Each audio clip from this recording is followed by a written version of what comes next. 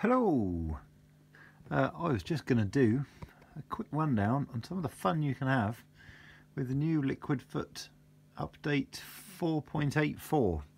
Now this remembers its IA slots between different maps, and you can also tell specific slots, regardless of what map they're in, to change, and it will follow them around.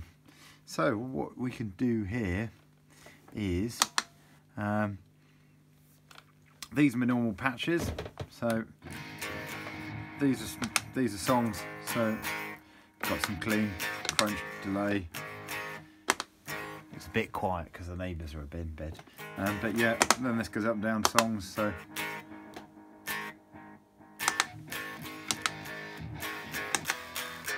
So anyway, those go down songs, and then IA maps change. These are pointing at fixed places, but if I go to this patch, or this patch, that patch uses a different IA map. So you can see those two are the same in that IA map, but this and this button over here are different in that IA map. So you can change around, and depending what you're doing. So if, for example, I go to this one, I've got the button for my phaser there, so I can hit that, and my phaser goes on. Now,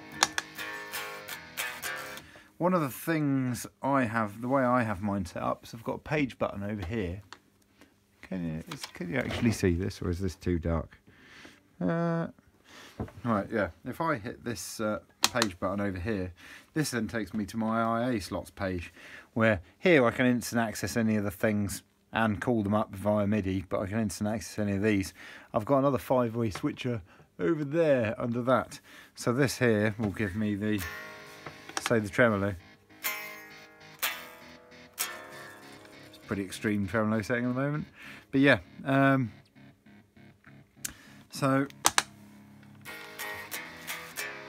one of the things that's good with this is if I go to, say, which was the patch? Yeah, this one here.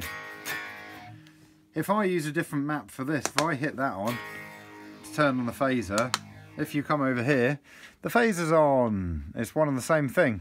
So you can have different things in different places which follow each other around. Now, one of the fun things I do with this is, let's just stick it on a nice quenchy delay. Here we got a bit of delay there. Oh, actually, let's do it with it on something without a bit of delay. So there we've got something without some delay. I have these so you can set cycle modes. And this here, at the moment, my expression pedal over here, it's a bit droopy, this stand. I tap that, you see a bit better? Not very bright in here, is it? Right, actually, whoop. Some more lights down here. Hey, is that better? Hey. So over here I've got my expression pedal, and that's probably more expression pedal than you need to see. Let's go back to here. Anyway, you'll tell when I'm using the expression pedal. So if I, at the moment, does nothing, as you can hear. Can you actually hear? Or is that amp too quiet? So it's doing nothing anyway. So if I hit this, it will now assign the expression to the time I mix. So I can bring up my mix up and down as I like. The other thing I can do is if I hit it again, it cycles to the next thing, and now it's assigned it to repeats. So if I put it all the way up, it will do infinity repeat. Hooray! And then I can kind of bring it down as I like. So that's not normally assigned at all. So it's nice having two functions on a button, and if I just hit it again, it will now go back to being unassigned. But it obviously leaves it alone where it was. Now the other thing is, say I'm on mix here, I might want to change my reverb. This button does reverb. So that now assigns it to that. But one of the things it does first is it tells that to go to the first step. And the first step is the unassigned one. So one of the good things you can do with these is you can put in skip programming. So this has the skip programming that if it's if it's been pressed, it will unassign it. If it's been triggered by some other programming, it won't unassign it. Otherwise, you could end up that every patch you go onto, these go to step 0, and every time you program some lovely programming to, say you've got a patch where you want it set to something, when it loads up, we'll configure the expression pedal to do whatever it is, whatever speed or something or whatever, and then it will instantly set both of these to 0 afterwards, the first step, and it will unassign that. So basically these both have programming on that whenever they get triggered by programming stuff, it will switch them. It will ignore that first step that unassigns things. So this means I can now play about with my reverb mix on my reverb decay, but if I choose the other button, it unassigns it even though it leaves it. So it's great for that kind of thing, because if I use these in different maps, these might end up in different places.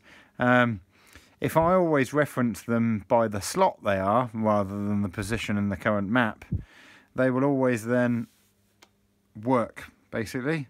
Another example of that as well is, let's go and choose another. If I go to my pages here, because I always know exactly which IA slot they're in, even if I don't know where they're going to be in a map, that means I can also then have, similarly, if I hit that, I can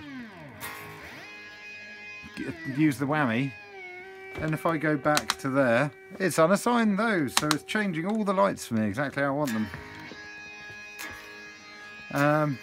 And the other thing as well, because of that, is if I then say, let's stick some tremolo on, speed up a bit. If I then want to say, assign that to the tremolo speed, it unassigns it from the whammy, so the lights always follow the thing.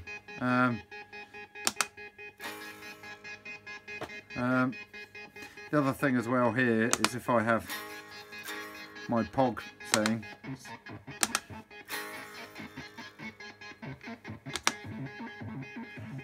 so that's my pitch shifty thing. If I then use the POG button, which just makes it fixed on the first slide of the 8 step, it turns off the pitch light. Hooray! If I go back to pitch, it unlights that, even though it doesn't particularly do anything in that current state. I can always.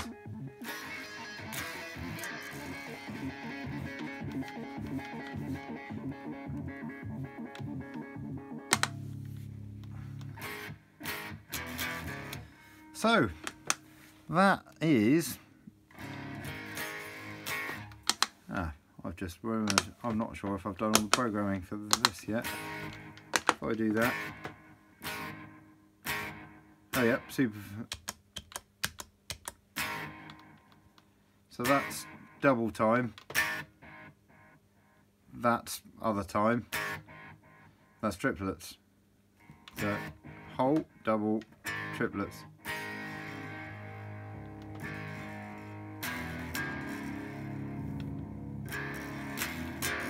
The other thing, similarly, I can have it so here I've got tremolo. If I've got tremolo on, if I use my momentary tremolo button over here, oh, I haven't actually programmed that yet. You can see here, if I press that, it should, when I let go of that, turn off it now says tremolo's on still, but I've actually turned it off. So that's a button that I haven't yet programmed yet. So when I use momentary tremolo, I can make it so when I turn off tremolo, the momentary tremolo button, it will turn off the tremolo here light. So all of my lights can now be programmed so they reflect exactly the current state of the expression pedal or of all of the other things, as well as the fact that, well, as I made the example here, because this is in a different, I can't make that the same slot in this map as that quasar button for this is the phaser. I can't make that the same as that, because otherwise then when I went to say this patch, where this is now doing delay toggle, this would become delay toggle. So the joy of this is actually, that button is in one place in the map. That other place is in that button's pointing at a different place in the map where it's got a duplicate of the same IA slot.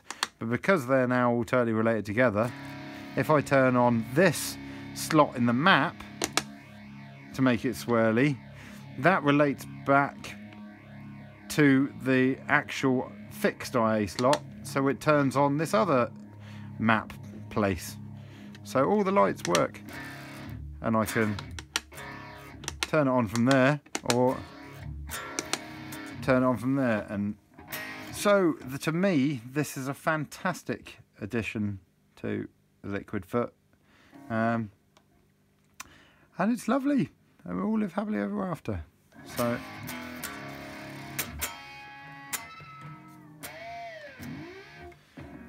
yeah, that's about it. Hope that was interesting and exciting, and if you've got one of these, hope that gives you some ideas as well if you've never tried using step functions for assigning things. And also, don't forget, if you do make something else go back to step 1, don't make it assign your expression pedal. If you're doing that for expression pedals, don't forget every time you go to a patch that sets these back to step 1, it will unassign your expression pedal unless you put in the skip when programming, when triggered. So yeah, it will do that when you purposely press it, but it won't do it when it's triggered by something else. So there you go, all the fun of the fair. You can just jam away. All your songs, all your sounds. But then if you're just jamming and you want to get exciting, you can just throw in anything else you fancy and go, yeah, let's have a bit of timeline.